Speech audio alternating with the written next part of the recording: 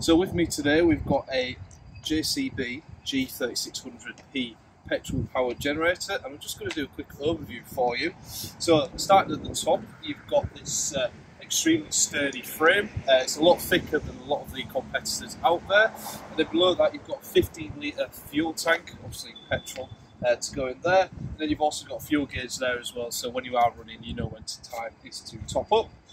Then coming down to this side, you've got a 16 amp 230 volt socket, and then you've also got a 16 amp 110 volt socket there as well. So that means it's ideal for going onto construction sites, or even if you've got events for small power supply. As I mentioned, it's a 3.6 kilowatt generator. Then also along here, you've got the off switch for the engine, so it's a manual release on the other side, which I'll show you shortly. So you turn off the generator there. So I'll turn it around. So thanks to the very sturdy handle, you've also got a rubber piece on there just to aid your grip, and it also kind of takes out the strain if you are taking it over a long distance. So as I mentioned, you've got a braided recoil start, and it's braided just for longevity, and you know that it's not going to break after the first pull. So that's a very good feature. Underneath there you've got some AVMs just to reduce any damage to the engine on long running surfaces.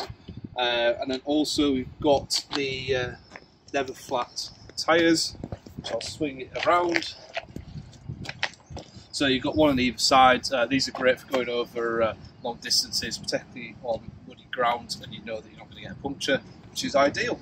And then just a couple of final other pieces. When you come to servicing, you've got your air filter there, and the oil fill is on the other side. That's all relatively easy to do. And then finally, you've got a multimeter, so you know what the volts, the frequency that the generator is running at.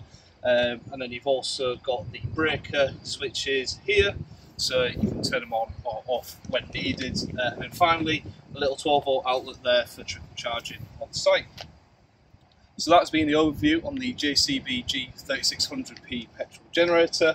We've got that available on the website here. If you've got any questions, give us a call, and thank you very much for watching.